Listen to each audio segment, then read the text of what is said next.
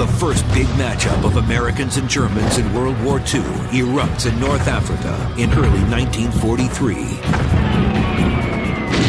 Untested American troops against the seasoned veterans of the Desert Fox, wily German tank commander Erwin Rommel. The Americans take a pounding at first. On this 360-degree battlefield, there's nowhere to run when the war is all around. Patton 360, Rommel's last stand. February 20th, 1943. Kasserine Pass in Tunisia. The German 10th Panzer Division is closing in for the slaughter. 1 mile north, the target? Green American troops in the floor of the pass. American forces have been in North Africa for 3 months, but this is their first big showdown with the warriors of the Third Reich. Allied leaders have decided that the American troops need more experience before taking on Hitler's main forces in Europe. But since landing in North Africa in November, they've only faced poorly trained French colonial units, not the Germans. Only 2,000 American troops guard the mouth of Kasserine Pass, backed up by 4 Sherman tanks, 36 tank destroyers, and 18 artillery pieces. They're facing 8,000 German attackers with 100 tanks and 65 artillery pieces. And they had us outnumbered, outgunned, and everything else. Commanding the German attackers is a master of armored warfare, the Desert Fox, Field Marshal Erwin Rommel. Rommel's skill and fierceness are already legendary. Bold, aggressive action, leadership from the front, very much personally involved with the conduct of battle. Rommel's key offensive weapon is the Mark IV Panzer.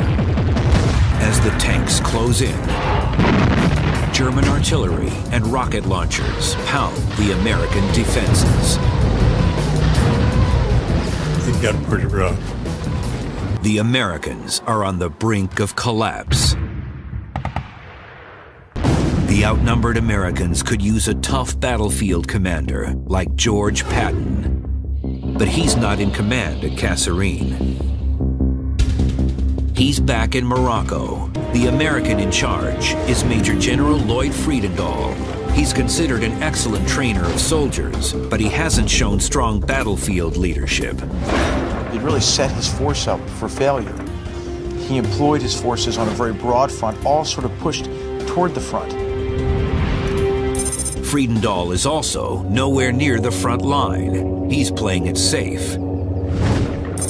60 miles away.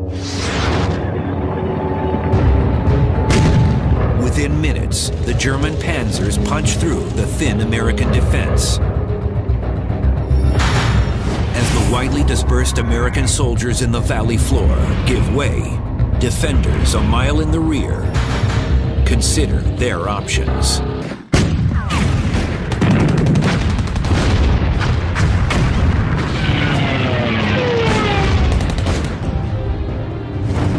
Rommel's troops push the disheartened Americans back more than 50 miles. There's a belief that, my God, can we fight these people? Are we good enough to fight the Germans?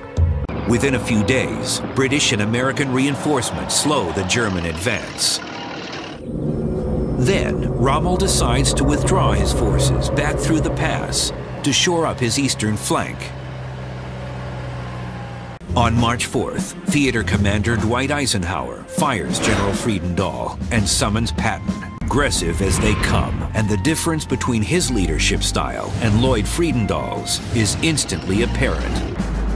He's got his thumb right on the pulse. He improves mail delivery, he improves their food, he does the small things that are important to a soldier. Military discipline is absent, and it's the backbone of successful armies.